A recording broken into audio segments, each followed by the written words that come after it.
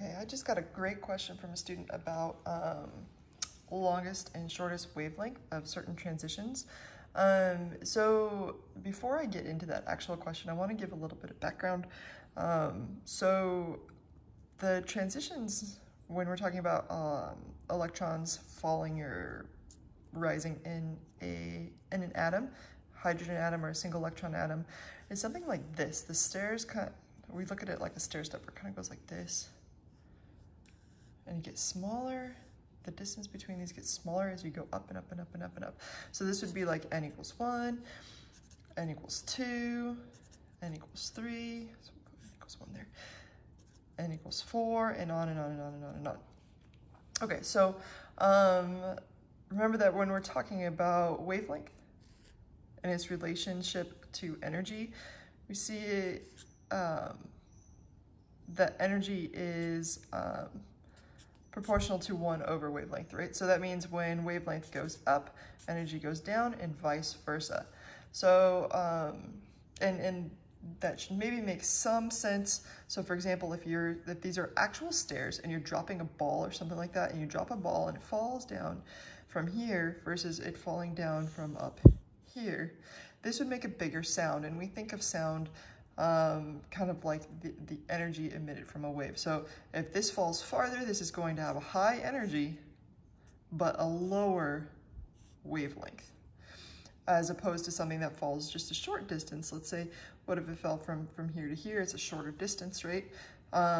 So if we go from electron from an n equals 3 to an n equals 1, it's going to have a lower energy, right, and a higher wavelength. So they're just inversely proportional. And we could have, what I probably should have done is the equation I try to stick to is E equals hc over lambda. So this is kind of the proportionality right here. So the main thing is, if energy goes down, the wavelength goes up, and vice versa. So the question was this. It said, what is the shortest wavelength and the longest wavelength? And it gives these 4 different transitions. Well, right away you're like, whoa, n equals 2 to n equals 11, or n equals 3 to n equals 12. Those are big transitions, but one thing to keep in mind is that they get smaller and smaller as you go up. So it's not always easy just to visually compare, look at it and say, hey, which one has the biggest magnitude difference between the final and the initial? So you can't necessarily do that. So what you do instead is remember kind of the energy equation, the big equation that we use. It's E equals hc over lambda equals h nu, sometimes I do those in different orders, equals negative 2.18 times 10 to the negative 18 joules times 1 over n final squared minus 1 over n initial squared. The key to this is this portion right here. If this is really, really large, if you have if this ends up equaling 1 in some instances, then this will be the largest energy possible. And so what you want to do is kind of compare the difference of 1 over n final squared minus 1 over n initial squared for each of these at times when it's not so obvious. So let's go ahead and do that. So here we'll do 1 over, we'll use these as our n finals, and we'll use these as our n initials. So 1 over 3 squared minus 1 over 2 squared. And let's see what that comes out to. We'll do it in a second. Here we'll do 1 over 7 squared minus 1 over 3 squared. We'll do 1 over 12 squared minus 1 over 3 squared.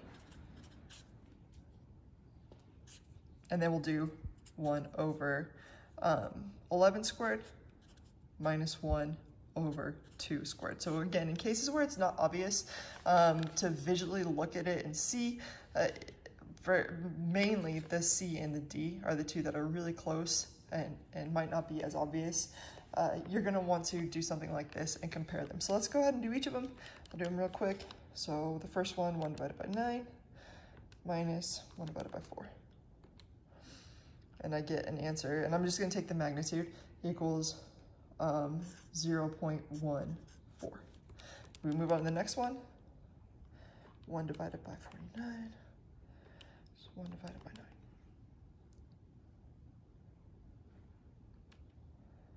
And I get an answer of 0.091. The next one, divided by 144 minus,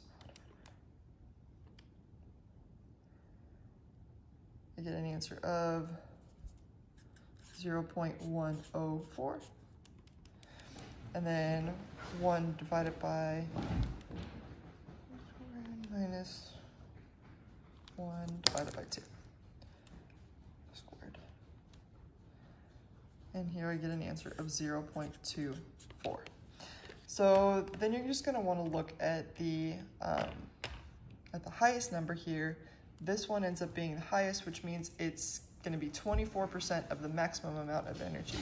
So this one would have the highest energy, and therefore by association it's going to have the lowest wavelength, as opposed to this guy right here, which will have the lowest energy. It's only 9% of this 2.18 times 10 to the 18 joules, negative 18 joules. So it's going to have the lowest energy and the highest wavelength. So again, these weren't obvious. These weren't very obvious from the start. You can look at this difference and say, okay, well, this is a difference of 9, this is a difference of 9, and we know that this step for number 2 right here is bigger than the step for number 3. So that might have been the way to do it really quickly. But then when it comes to kind of comparing these two, you almost have to do it just to make sure. So hope that helps.